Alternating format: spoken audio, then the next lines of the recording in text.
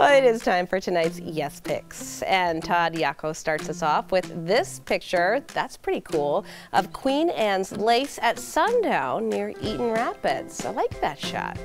Then we have this picture of a hummingbird at the feeder, as shot by Kathy Crawford. Great eye, Kathy. And finally, Donna Mullins, and in this picture of her daughter, who she says loves to hide from the camera. Well, I don't see why, because she's beautiful.